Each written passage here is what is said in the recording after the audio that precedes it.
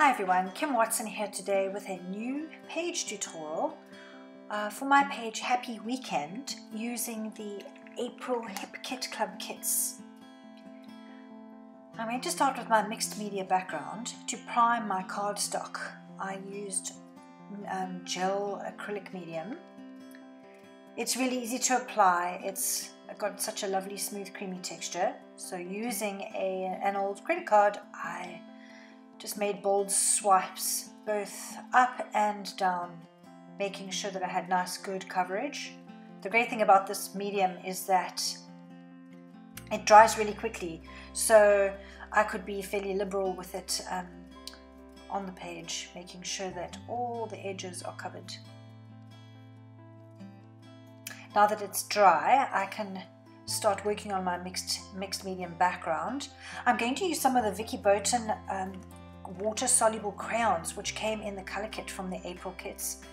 The colors are really vibrant. They're beautiful sunset colors, which of course are absolutely perfect for the layout that I'm doing. I'm using an acrylic block. I needed a rigid background so that I could mix the crayons. So scribbled onto the surface of the block, and then I'm now just liberally adding some water to dissolve the crayon, making a nice puddle of magenta paint. And then you just loosely smooth paint onto the paper. There's no real technique here. What I'm trying to achieve is just blend the colors beautifully to make some watercolor areas dotted around this page, and then once dry I will then add other scrapbook elements on top. Here you'll notice I'm adding orange. The orange blends with the magenta, and the intersection of the paints give another nice color, which is great in terms of what I'm doing. That pesky paper just would not stay still. It was sliding all over the surface of my table, so I stuck it down with silly putty, press stick, whatever you call it. I'm not quite sure. America and South Africa have different brand names for different things, so I'm never quite sure if I'm using the right brand name and whether you'll even know what I'm talking about. Anyhow, I'm adding a little bit of the flesh color pink to the magenta puddle here to try and create a secondary pink shade. I wasn't so happy with this magenta. I found that the color was too blue. I wanted a yellower pink shade, so I'm just messing here. I'm adding colors and blending, and obviously the more water you use, the better it blends. The cool thing about doing it on an acrylic block, mixing the paint on an acrylic block like this, is that you can obviously take the puddles of ink and use your brush, and with short fast strokes just flick it onto the paper. So okay, don't judge me. I daubed the paint and then took it all off. So now I've got to go back and add it again.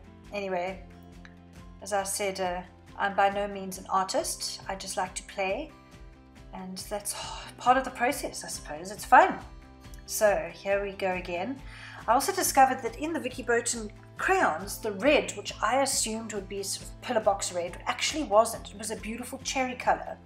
So I'm now achieving the closer to the pink color, magenta color that I was looking for all along. Not that it has to be absolutely perfect, but sometimes, you know, a blue pink looks better with whatever pattern papers you're using, or a yellow pink, and in this instance I just felt that the yellow pink would look so much better, a yellow based pink shade. So more splatters. You notice that the intensity of the color is now stronger with this shade because I used more crayon. So the beauty of these crayons is that obviously you can just vary the intensity of the color by how much water you add or how much crayon you scribble onto the block. They're really, really simple to use. I need to add a new watercolor area on the bottom right side of the page, so I'm using some of those splatters just with merely a wet paintbrush, and I'm blending the ink around.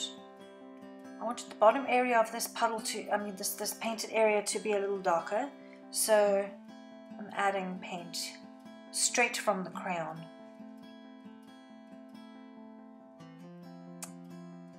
Some orange looks good in this corner. There we go, that's closer to what I'm looking for.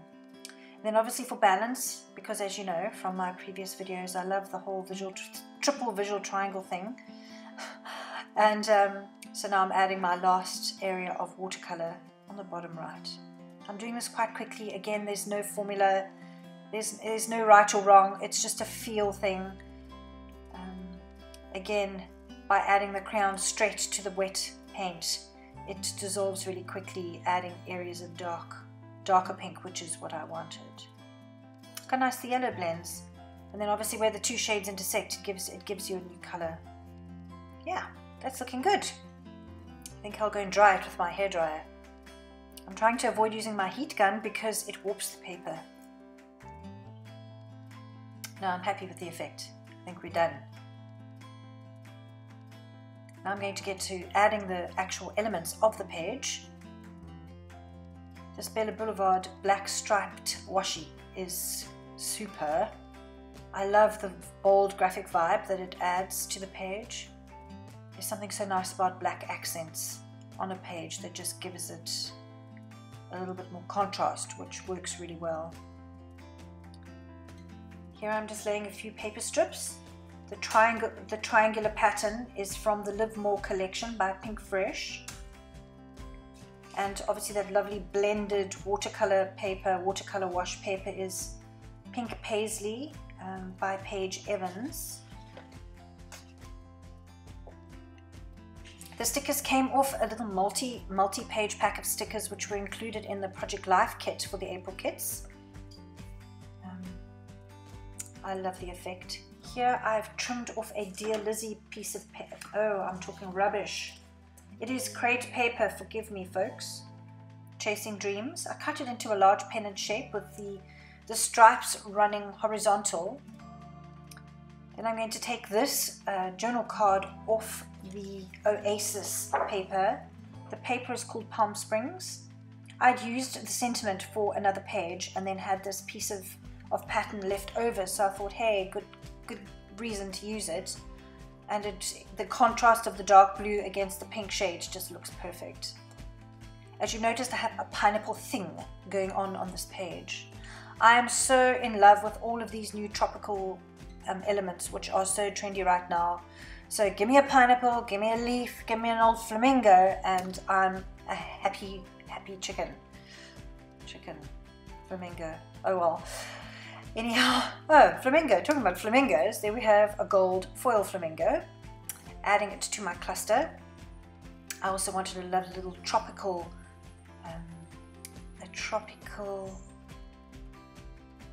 floral arrangement to sit on top of that lovely watercolor area, so that works really well. Incidentally, that Live a Colourful Life was part of the cut apart sheet which came in the Project Life kit. It is exclusive to Hip Kit Club. Our very own Kimberly Hutchinson designed it, and as you can see, it looks absolutely gorgeous in this cluster. A little sparkle with some sequins.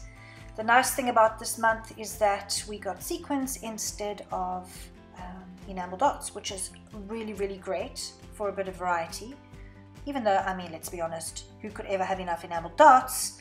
But I really like the colors that Kimberly chose for this month's kit. They have got that pearlescent vibe, but the colors are a little softer, which are super. Having an indecisive moment here with those jolly hearts. I knew I wanted to add them, I just did not know where to add them.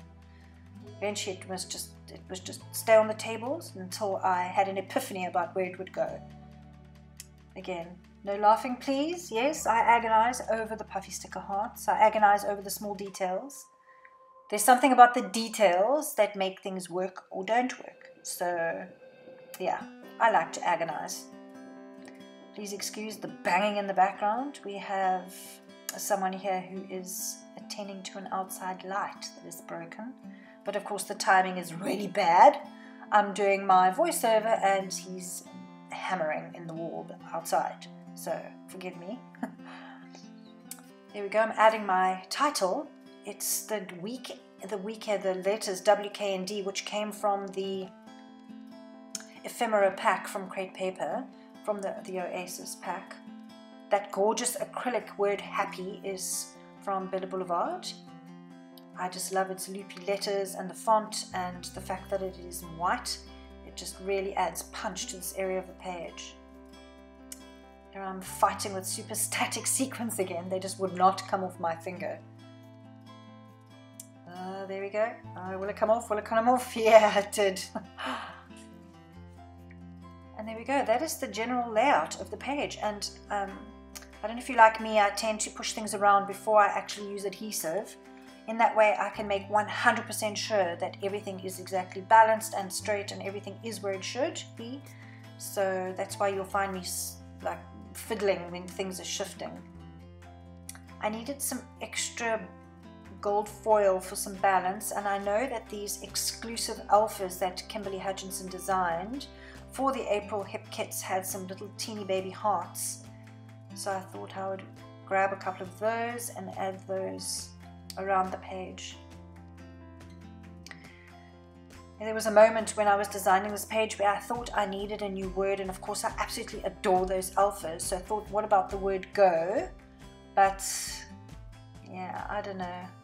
Nah, didn't like that. So those came off.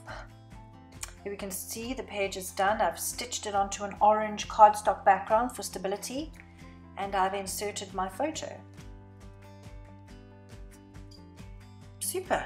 I'm super happy with the result. I'm just adding a little bit of journaling. Again, a page like this doesn't need too much journaling. Just excuse my large head in the frame. I'm just adding a reminder of when it was and when the family came out.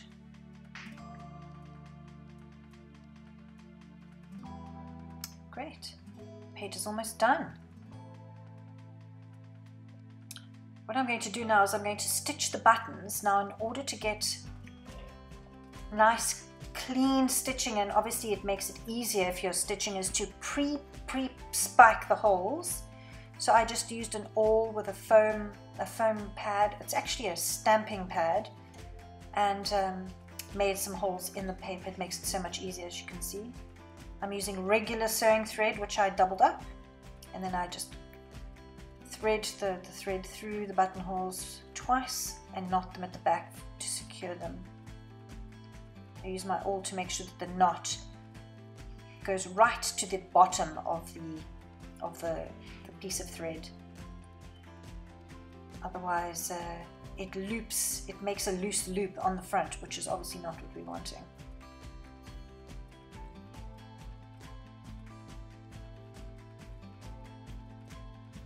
Crisscross stitching for this button. I love the authentic crafty vibe that it adds with the crisscross. I know it's such a small thing, but I just think it's sometimes the success of a page is in the small details, and that is one of them. So yeah, it's been great. I hope you've enjoyed this tutorial. I've taken a little longer to show you, so my video wasn't as sped up as usual. But I hope you've enjoyed it. It's been really fun sharing my process with you. Remember to go over to hipkitclub.net if you want to grab some of these April kits for yourself. Thanks for joining me, and see you next week. Bye-bye.